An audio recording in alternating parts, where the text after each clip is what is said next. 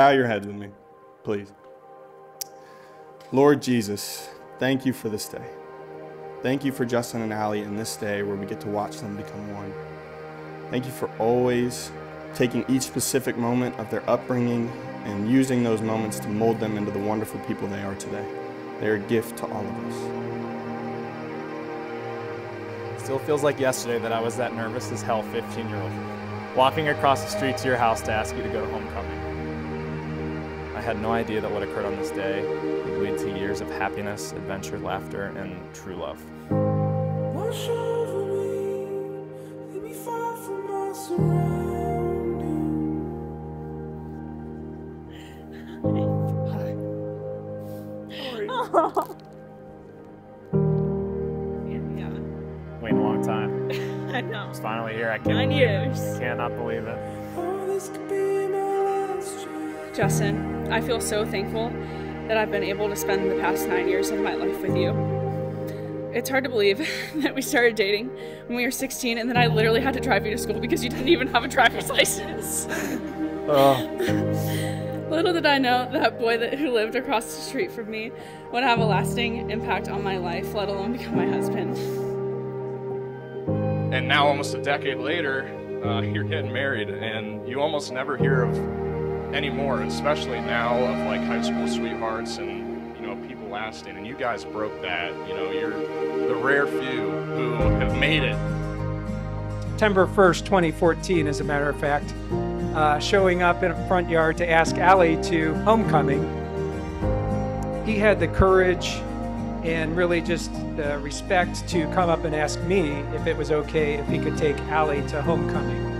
And I just thought to myself, what just outstanding young man, well-mannered and just so respectful. Fast forward from 2014 to 2021 when he came and asked if he could marry Allie.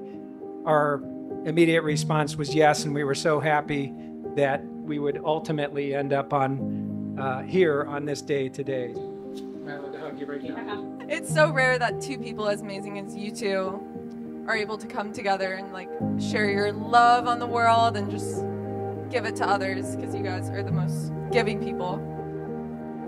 The Bible talks about a love that God has for us called agape, and that love is not a feeling, but a faithful, never-failing action that He demonstrates toward us. So as you have both demonstrated so well already, even when it's difficult, even when you don't even feel all of the love, and you feel like you want to give up, press on. The struggle is part of the story. I think that the most important thing that you have taught me is how to love unconditionally. You love me for who I truly am. I never feel pressured to change. Our love and connection is easy, natural, and timeless. I would call you my best friend, but you're so much more.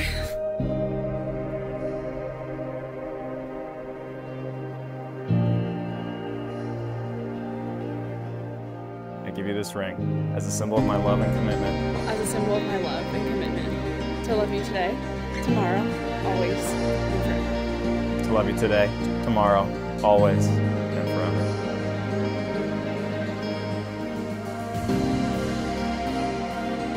How could I forget the moment when I made the easiest decision of my life and got down on one knee and asked you to marry me?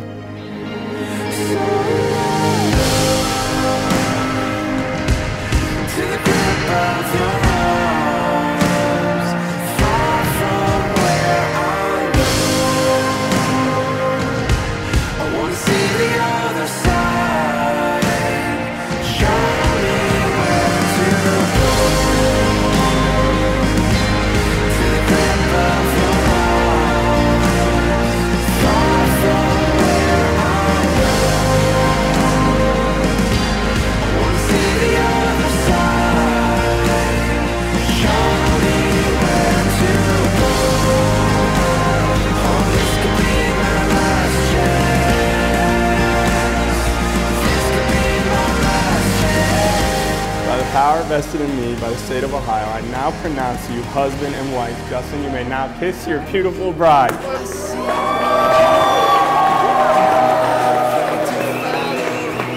what you need, and I'm not